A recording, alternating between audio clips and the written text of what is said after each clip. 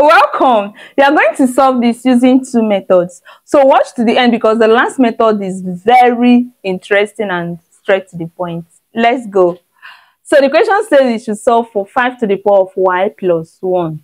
Now, let's use the law of indices or exponents that states that a to the power of m, alright, multiplied by a to the power of n is equal to a to the power of m plus n. Alright.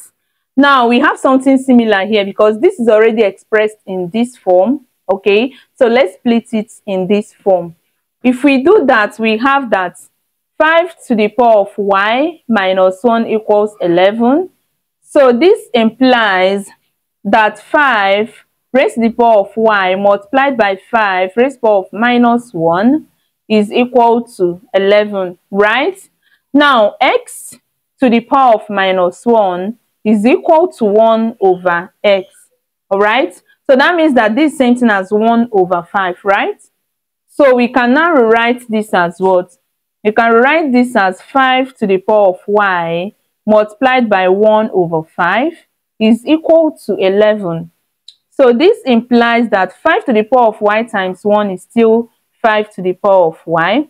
So we have 5 to the power of y divided by 5 is equal to 11. Now let's cross multiply.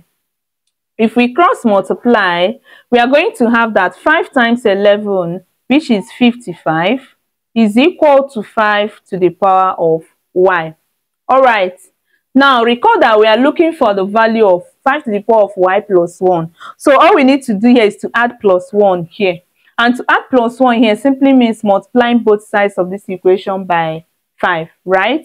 Okay, so if we do that, we have 55 multiplied by 5 is equal to 5 to the power of y multiplied by 5. Now 55 multiplied by 5 will give us 275, right? Is equal to 5 to the power of y. Now because they have the same base, we are going to pick one base and we add the powers. That is y plus 1. Okay, so this simply means that 5 to the power of y plus 1 is 275. Now this is the first method. Now let's go to the second method.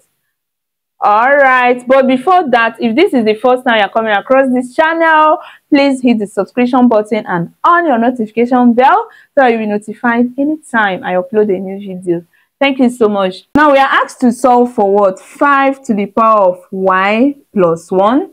Now 5 to the power of y plus 1 can be written as 5 raised to the power of y. Now 1 is same thing as 2 minus 1, right?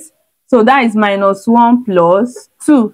Okay, so we have 5 to the power of y plus 1 is equal to, now this is same thing as 5 to the power of y minus 1, right?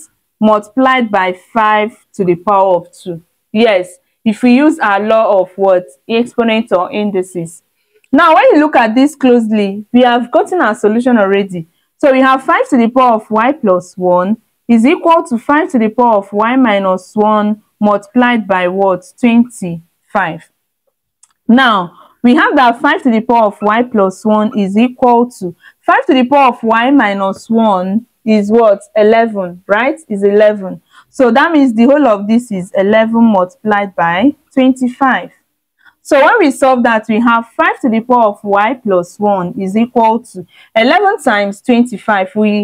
The trickiest way to do that is to just spread these two, write 2 and 5 apart, add them to get what you have as your answer.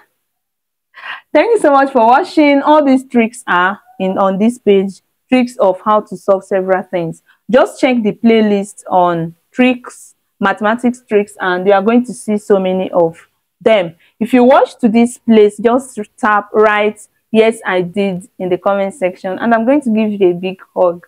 Thanks so much for watching. Have a lovely day.